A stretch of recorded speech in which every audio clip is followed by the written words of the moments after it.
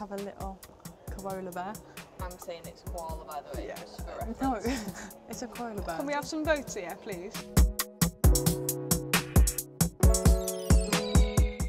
Okay, girls, so we've got 3 boxes here. Each box represents a different stage of our life and our dreams. Elle, you've got the earliest dreams in your box. Let's have a go. look. Open it up. I think I should hand that to you, because I ain't got a clue what to do with that thing, so. Go on then, Ham, what have you got? Not bad. It's impressive, isn't it? How did that start, though? Just in school and it was my free time really. Just went down to the music block and I just found it as a bit of a release from trying to catch up on all the work you do when you obviously miss school from playing football, and yeah, just taught myself how to play the piano really. Nice. Wonder who that one's is. Definitely not mine. It's definitely Not mine. me. Yeah, team I've always supported since I was a kid and where I'm from, and you know, it's something I'm really proud of actually. This one for me is pretty much where I spent my childhood. I'm really proud to come from Sheffield, so for me there was only one team I was going to support and it was always Sheffield United. The minute I could walk, my dad had me a season ticket. I've still got the season ticket now. It's like a huge family affair type thing, and it's just something that is pretty close to my heart and probably formed my love of football. Next, paintbrush. Yeah, that would be me. I did it for GCSE and I did one for our Euros and goal scorers and who we played and all that, and so I'll hopefully manage to get one done for the World Cup. I think these are you again, Al. Farah and Stevie G.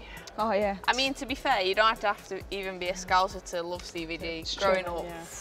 As a Liverpool fan, was always someone I wanted to be like and play like, and just an idol growing up. And then obviously Farah, I was fortunate enough to train with her when I was a kid at Everton, so. These are legends of the game, really.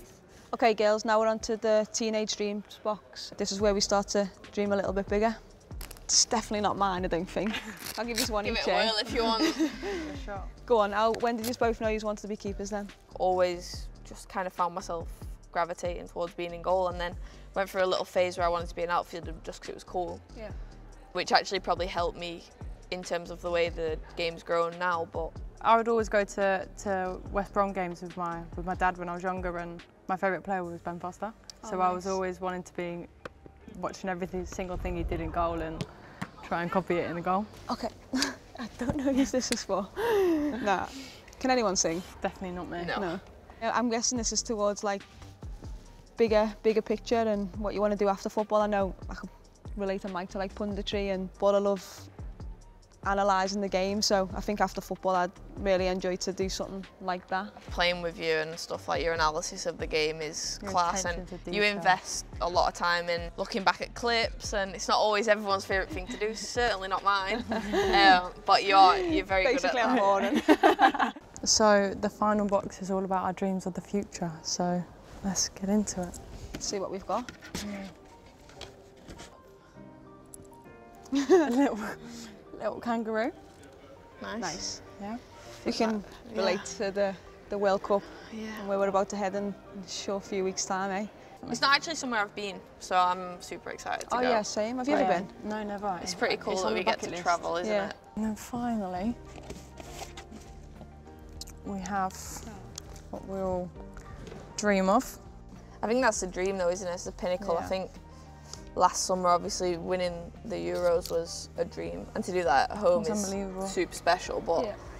even though we're a million miles away from home, there's nothing more that, personally, I think anybody in our squad wants more right now at this moment in time. And It's the pinnacle of international football is to win the World Cup, and I think even when you're growing up as a kid, your memories of football is watching the World Cup, and every 4 years when it come round, I don't know about you, but I used to absolutely love it. I'd get off Flags school. in the garden. Yeah, the flags are out. yeah, flags are family out. parties and everything. And Yeah. I hope our families can have Have a party. proper party absolutely. celebrating. I think as well, like the 2015 World Cup is obviously kind of kick-started women's football, and it was probably that point that I realised I could turn professional and do this as a career, so it wasn't actually that long ago that happened. So I think now the reality is so much more easier and so much more clear to see that kids are going to have our names on the back of their shirts, which is crazy. like you just said, oh, this is a dream that we can turn into a reality. Girls or boys as well. Hopefully we can inspire both.